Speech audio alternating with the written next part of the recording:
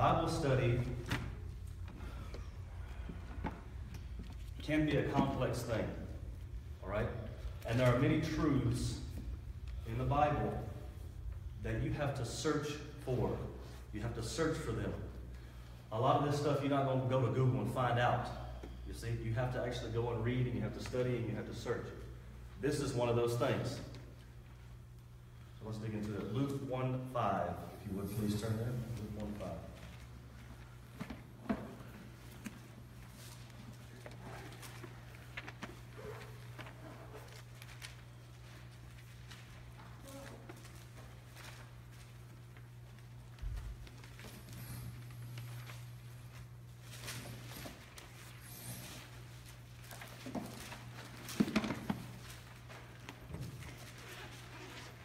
All right. So Luke 1:5, I'll read it for you. There was in the days of Herod, the king of Judea, a certain priest named Zacharias, of the course of Abia, and his wife was the daughter of Aaron, and her name was Elizabeth. Now I wrote up here, the course of Abia. This small truth will tell you and show you how complex some of these things can be and how some truths you have to deeply search into the Bible to find out. Just this one course of Abia right here. All right? I'm going to explain this as fast as I can, but I want to use some references too, so we're going to be flipping a little bit. All right? In 1 Chronicles 6, you want to turn there real quick. 1 Chronicles 6.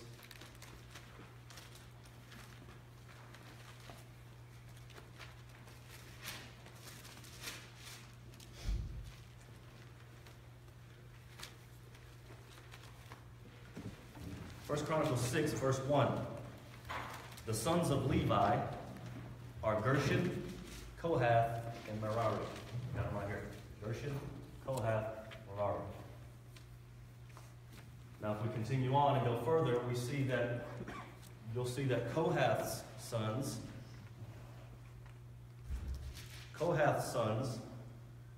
are Amram, Ishar, Hebron, and Uziel. Turn to Numbers 3:2.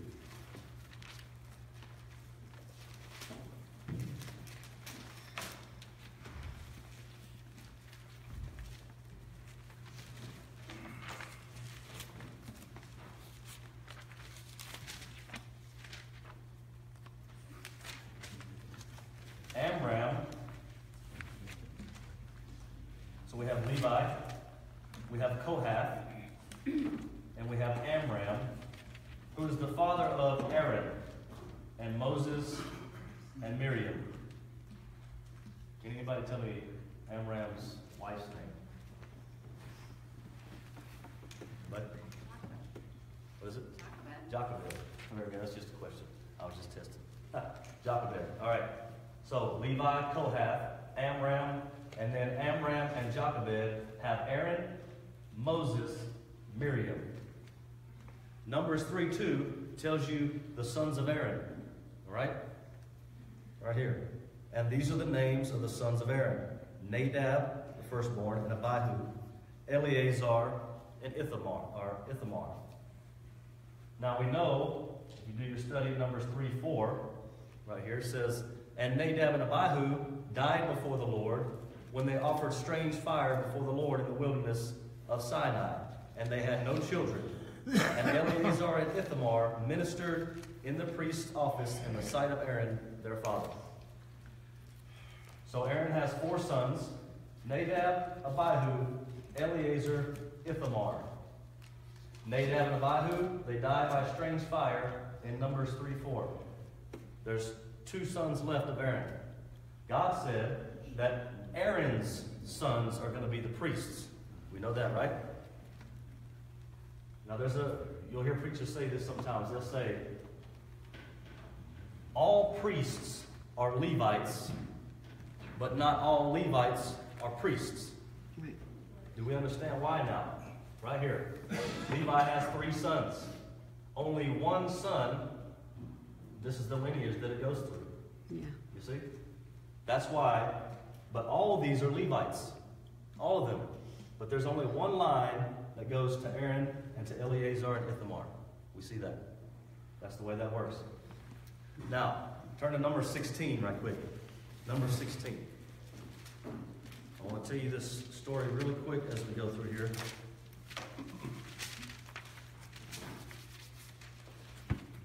Start at verse 1. Number 16, verse 1. Now Korah, the son of Ishar. I got his name right here. Ishar. See that? Not Amram, Ishar. The son of Levi. And Dathan and Abiram, the sons of Eliab, and On, and the sons of Peleth, sons of Reuben, took men. Reuben is the brother of Levi. All right? So these men are not Levites at all. And they rose up against Moses with certain of the children of Israel, 250 princes of the assembly, famous in the congregation, men of renown. And they gathered themselves together against Moses and against Aaron, and said unto them, You take too much upon you, seeing all the congregation are holy, every one of them, and the Lord is among them. Wherefore, or why then, do you lift yourself up above the congregation of the Lord? And Moses heard it and fell on his face. And he spake unto Korah and said unto the company, Even tomorrow the Lord will show you who are his, and who is holy, and will cause him to come near unto him, even him who he hath chosen will he cause to come unto him. This do, take you censers, Korah, and all his company, and put fire in them. Put incense in them before the Lord tomorrow, and it shall be that that man whom the Lord doth choose, he shall be holy. You take too much upon you, you sons of Levi. And Moses said unto Korah, Hear, I pray you, you sons of Levi. Do you seem it but a small thing unto you, that the God of Israel hath separated you from the congregation of Israel, to bring you near to himself to do the service of the tabernacle of the Lord, and to stand before the congregation to minister unto them? And he hath brought you near to him, and all your brethren, the sons of Levi, with you, and you seek the priesthood also? All right? Now we're going to skip down to verse 13. Well, verse 12. And Moses sent to call Dathan and Abiram, the sons of Eliab, which said, We will not come. Then they start telling this to Moses. They say, Is it a small thing that you have brought us up out of the land that flows with milk and honey, to kill us in the wilderness, except you make yourself altogether a prince over us? Moreover, you have not brought us into the land that flows with milk and honey, or given us an inheritance of fields and vineyards. Will you put out the eyes of these men? We will not come up. Those boys are saying, You're not going to put our eyes out like you put their eyes out. Right? And so if we continue to read this story, which we're not going to, but what ends up happening is they end up filling censers. 250 men end up filling censers and coming to the tabernacle and standing there, and Aaron's with his censer, and God ends up killing all of them. That's what happens. Well, why did he end up doing that? Well, because Korah was what he was trying to do is take upon the priesthood, even though he was a Levite. He was saying, I'm a Levite. We're all holy. We're all holy before the Lord. How is it that you and Aaron make princes out of yourselves among us when we're all the same? We're all the sons of Levi. But we see that they're not all the same. They were Levites, but they were not that direct line where God said only Aaron's sons are going to be the priests. And Korah was trying to take to himself the priesthood. Now there's lessons to be learned throughout this. Many people talk about not taking on things that God hasn't given you and things like that. But we're not going to go into that. So Korah, he tried to take on the priesthood when he was not designated, his lineage was not designated to be the priesthood. Now what's interesting is, a lot of people don't look at it like this, but the strange fire that Nadab and Abihu got killed by, God killed them because they made strange fire.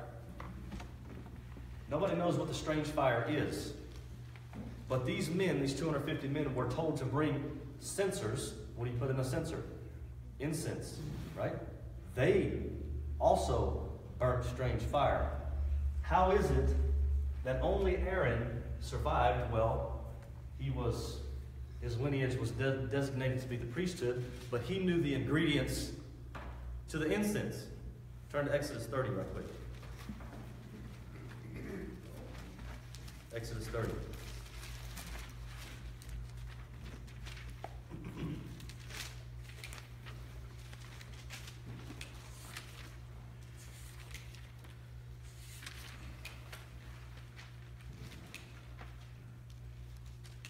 Verse 34, Exodus 30, 34.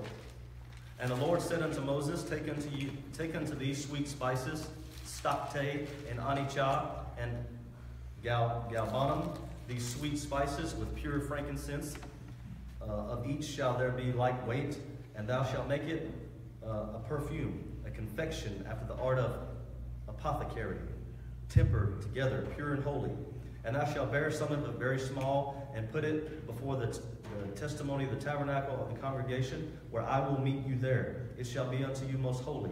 And as for the perfume which you shall make, you shall not make to yourselves according to the composition thereof, for it shall be unto you holy for the Lord. And he says this, Whosoever shall make like unto that, to smell thereto, shall even be cut off from his people. Nobody was allowed to make this but Aaron and his sons, the high priest. You see. So when Moses says, Go on, take your censers, make me some fire. And when they brought it to the tabernacle of the Lord, of course, the Lord did the same thing that he did to Nadab and Abihu when he killed them all. See? Now, so we see the lineage here. This is the lineage. Sons of Aaron. Now, because these two sons are gone, we have two sons left. Turn to 1 Chronicles 6.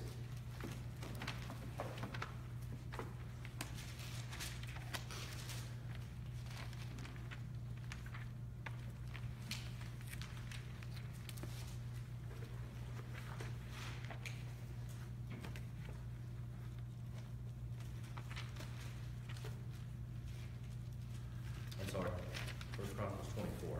Sorry.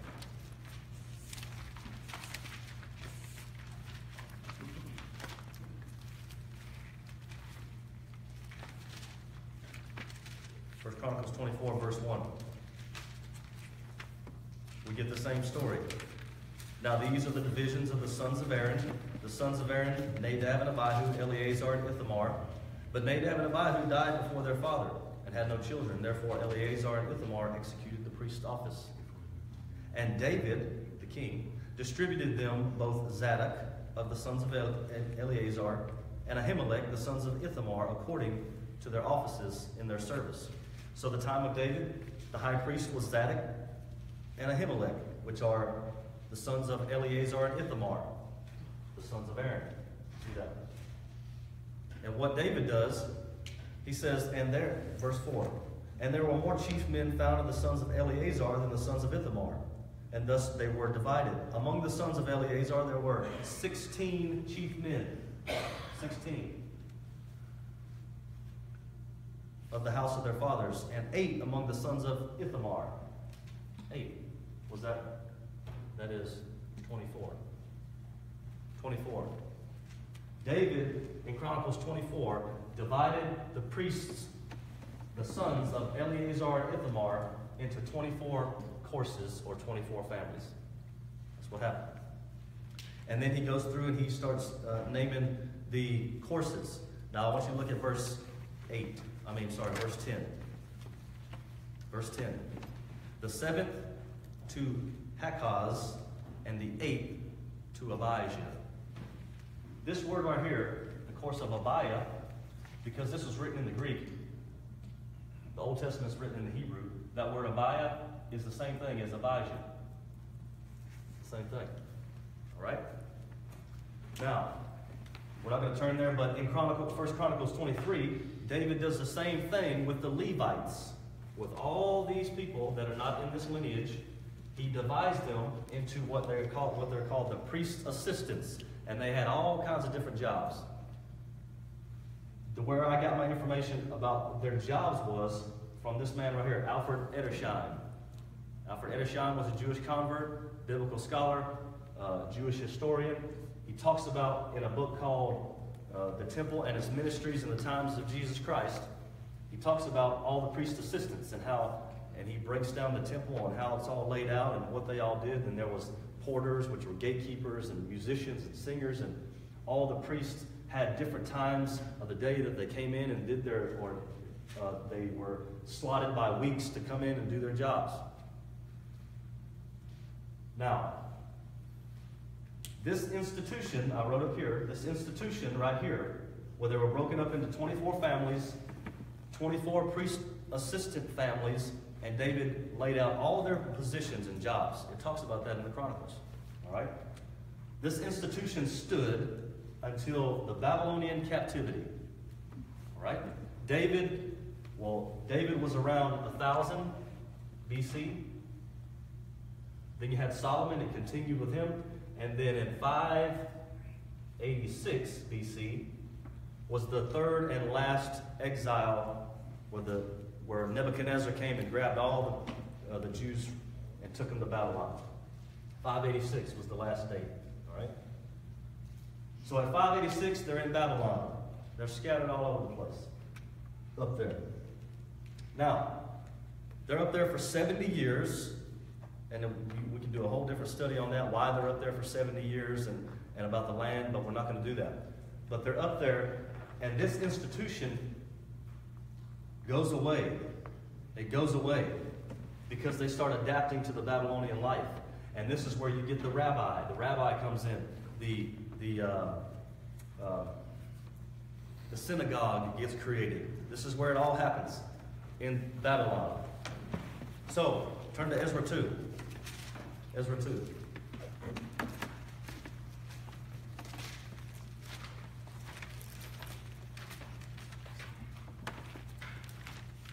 So they're in Babylon for 70 years.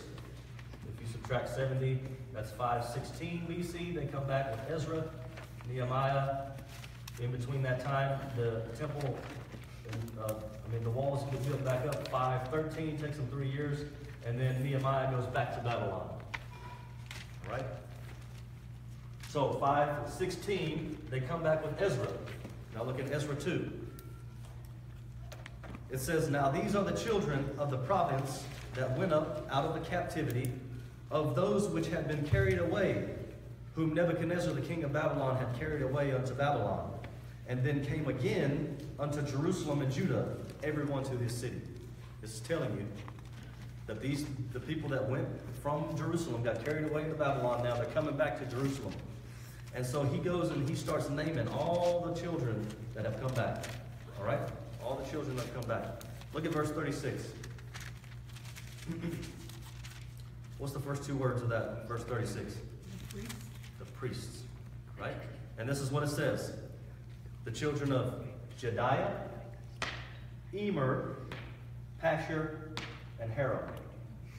4 families. 4 families came back. How many families were there to begin with? 24. That means 20 priestly families stayed in Babylon. 20. Edersheim says that only 60,000 Jews came back. But on the Euphrates River, there were millions of them. Millions. Over a 70-year period. But only 60,000 came back. And it actually gives you the numbers. We're not going to go over that. But I just want to show you that only 4 of the priestly families came back. I want to read what Edersheim has to say right quick about that. He says, now this number right here is also, he got this number from Josephus. Josephus and Philo, they were both Jewish historians. Gave him that number. 60,000 came back. This is what Edersheim says. He says, to restore the original number, we see only 4 came back. There were 24 that David separated out of the 2 sons of Aaron. Out of the 4 that came back, to get the original number, they drew 5 lots for each family. 5 lots for each family. So you have 1, 2, 3, 4, or you have 1, and then they did 5 on top of that. That would make 24 families again. All right? For most had not returned, and so to form the 24 courses, which were to bear the ancient names. It says the course of Abia was not the same as the original Abijah. They were pulled from the priest assistants because 20 of the families, the priestly class, stayed in Babylon.